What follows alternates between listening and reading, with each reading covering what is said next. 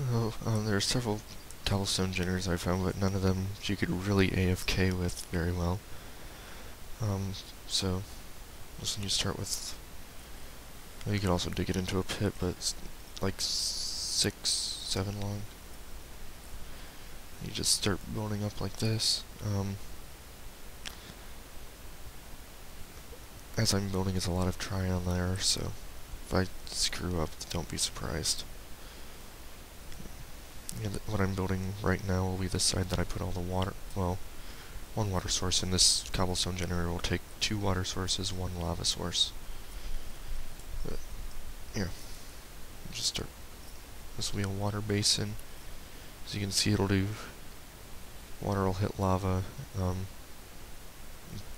across 2 blocks, which is nice because, a little bit more cobblestone for the time you spend on it.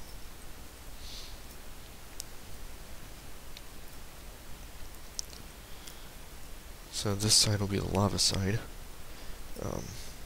The lava side's a little bit trickier because it has to be another level up. Before I finish that, I'll go ahead and put some water in. Oh, that block, you have to get it to the back first. Oh, really? Forgot to build the rest of the canal. Okay, so yeah. Let me fix this. There's the back. Build these out. It's just a simple water canal. So, oops, come on. There we go. Ta-da, fixed. Okay, let's go back and finish with this. Whoops. Oh, there we go. Yeah, see, I can hit that back wall from the back, but I can't actually knock out the back wall. It's just the right distance that'll block on the that. Yeah, you'll see when I start actually getting some cobblestone from it. Whoops. Alright. So this is the lava side. As you can see, it's a little bit more complex than the water side since lava doesn't seem to flow as far, for whatever reason. The same deal with the water side. You gotta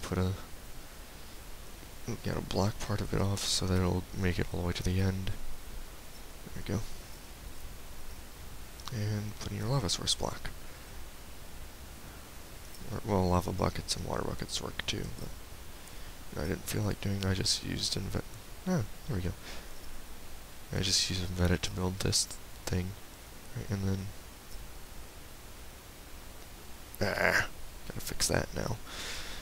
You see it floated across the cobblestone and landed on top of the water, destroyed the water there. So now I gotta fix this mess. There we go. All right.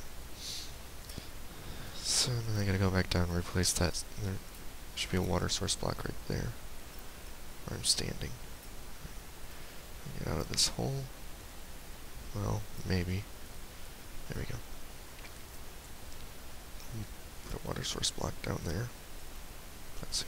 There we go. Water source block there. See, now it's flowing the right direction.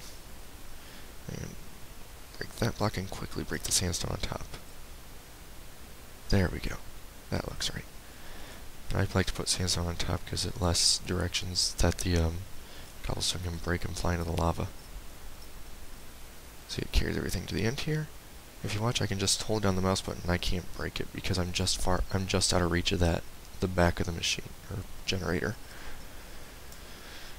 Nice for large volumes of cobblestone, or it'll even take a long time with a generator like this. You can just set down the mouse button, hit this block like the sign says, just aim right at it, whoops, wrong one. You just aim right at it like the sign says, and hold the mouse button down for hours. You could leave this thing running all night with something holding down your mouse button and get a ton of cobblestone. So I'll just put in another sign that says stand here. I'll tell you where to stand. See, water current pushes all the cobblestone you harvest to you. Diagonal arrow. How do I do that? Wrong way. Yeah, if you stand where this sign will be... I do that backwards every time. I'll make a diagonal arrow.